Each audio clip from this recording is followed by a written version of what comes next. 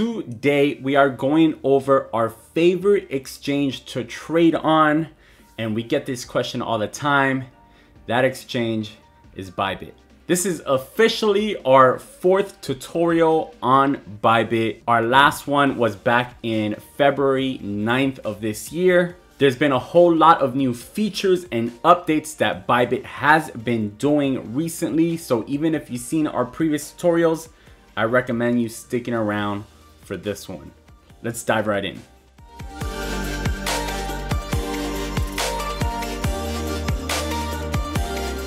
Hey, what's up? Jay here, and welcome to Bitcoin Daily, bringing you guys the best tips, tutorials, and ideas to help you guys become profitable and successful investors. The goal of this channel is to empower you, the community, with the knowledge and resources to take you up to that next level in wealth. So if you guys are new here, don't forget to subscribe to the channel and turn on the notification bell. If you guys enjoy this video, smash that like button for us and help us out with that YouTube algorithm.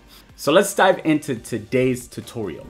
So a few things about Bybit. Bybit was launched 3 years ago, back in 2018. It is ranked top 3 for 24-hour trading volume. It has over 1.5 million registered users and 30,000 daily active traders. And it's definitely, and I can attest to this from experience myself and from trading on different platforms, it has some of the best liquidity on any exchange when it comes to trading overall. So the first thing you need to do if you've never used Bybit before is register. Now, if you want to support the channel for free, you can use our link down here under the video in the description. Just go ahead and hit that link. Once you hit the link, it will take you to this page. Enter your email and password and hit the agree to the terms of service and then just sign up. Once you log in, you will probably land on the landing page, which could be something like this, or it could be something like this. The first thing that you're going to need to do before using Bybit is, of course, you have to deposit crypto into your Bybit account. Now, the first thing I recommend is to go over to the promotions tab to see what's the latest promotions that they're currently running, as they are updating this constantly. They always have great promotions here to get free crypto. And then check out the rewards hubs and claim some of those coupons to then again get more free crypto. So you'll see that their current promotion here, you can get up to $1,000 bonus with your deposit. This one is running until August 2nd, so it is almost done. And then you can see here how to earn the $1,000 up to $1,000 depending what your deposit is. So you'll see that with Bitcoin, if you deposit an entire Bitcoin, you can earn $1,000 bonus. Next, we're gonna look at the rewards hub, and of course here you can claim the $5 bonus for new trades. You have the $5 bonus for following them on social media. You have a $50 first time deposit and a lot of different things that will definitely add up, and you can add it to that $1,000 deposit in the beginning. So this could all basically stack up for a very nice bonus to start trading on Bybit. All right, so the first step when using Bybit is transferring over either existing crypto or buying crypto on Bybit. To buy crypto on Bybit, all you gotta do is hit that tab that says buy crypto. That will take you to this page here where you can use any of their service providers to buy crypto. If you instead want to transfer over crypto, then just go over to your email, hit where it says assets. Then on your left hand side, you will see that you have the spot account, derivatives account, Blockfi account. So if you're going to be spot trading or just buying to hold, then you can deposit it into your spot account. If not, if you're looking to trade with leverage, then you want to deposit that into your derivatives account. So if you decided you want to deposit it in your spot, just go to where it says deposit. Make sure you guys have claimed your coupons before depositing. Then go ahead and copy your Bitcoin wallet, paste it on wherever it is that you're sending it from, and go ahead and send that. Remember, if you're sending Bitcoin, use Bitcoin. If you're sending USDT, use USDT. and so forth. Next, we have the markets tab, and this basically gives you a breakdown on the market and what is currently going on overall. Gives you the highest 24-hour turnover, the most popular trading pairs, and the max 24-hour change here, just to kind of give you an idea of what's going on in the market. You can cycle between contracts, which is the leveraged positions, or the spot trading, and see what is going on in each of those markets. So next, we're going to look at one of Bybit's newest features, which is the spot tab. And this is basically just spot trading. What is spot trading? So spot trading is just trading the actual asset without leverage, or, and you know, you're not trading futures, you're not using margin or nothing like that. So basically it will be comparable to trading either on Coinbase, on Binance, on Coinbase Pro, and many of the other exchanges that you'll see has the same similar setup, similar feel. So when you actually buy or trade into these, you actually own the asset. You will see that currently in spot trading, Bybit has Bitcoin, Ethereum, XRP, and EOS available. Next, we're going to look at derivatives. Now you have different options to choose from. You can choose from inverse perpetual, USDT perpetual, or inverse futures. You'll see that in inverse perpetuals, you use perpetuals contracts using the coin itself as collateral. In USD, you use perpetual contracts using USD as collateral.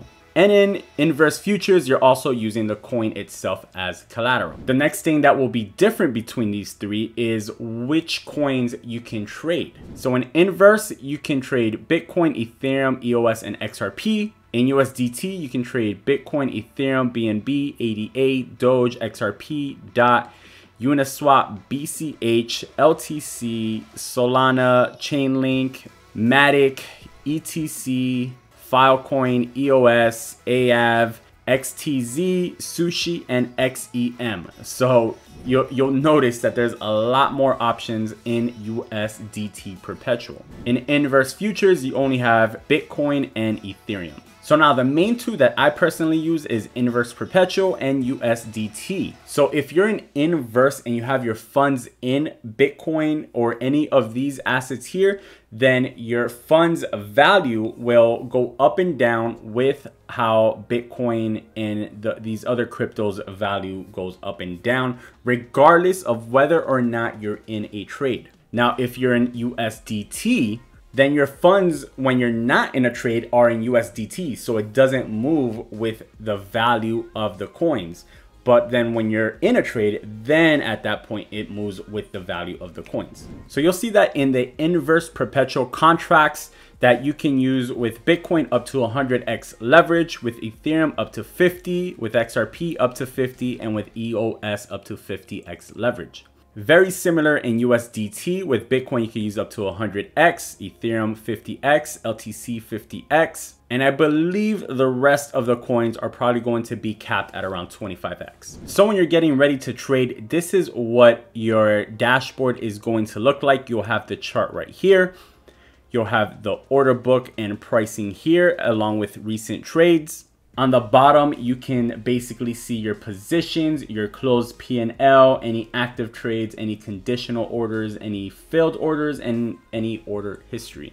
Once you have open trades, then they will be listed down here with the amount of contracts, the quantity, its value, your entry price, your liquidation price, which is very important, the position you have margined, your unrealized P&L, your daily realized P&L, if you set any take profits or stop loss, if you set any trailing stop, an option of how you would like to close your trade. On the right side of the dashboard is where you will be setting up your trades and your orders. The first thing that I recommend is changing this from cross to isolated. So when in isolated, you specify how much collateral basically you want to put in the position. In the event that any of your positions get liquidated, you only lose what you risked in the trade. If you leave it in cross margin, then your entire balance on your account is available for the trade to use. And if you get liquidated, your entire balance on your account gets liquidated. So do not use cross margin if you do not know what you're doing. I recommend using isolated and lowering your leverage to around 2 to 5 max as you learn, and we'll come back to this. If you want to know more about leverage, how it works and how to use it, then I recommend you checking out this video here called Explained How to Trade Bitcoin with Leverage on Bybit. So I don't want to make this video too long, so I'm gonna cut it here as the first part of this video and this tutorial. We will release a second part to this tutorial where we go through making your first trade. We talk about more about the Blockfi sensor here and any other tips and tricks that you can use as you first begin to learn Bybit and you make your first trades on Bybit. So I hope you guys have enjoyed this video. If you did, make sure to smash the like button on this video. If you're new to the channel, don't forget to subscribe and turn on the notification bell. If you have any questions about anything that we covered in today's video, go ahead and drop it in the comments and I will be more than happy to answer those questions for you guys. Thank you guys so much. I will see you on part 2 of this video. As always, peace and love.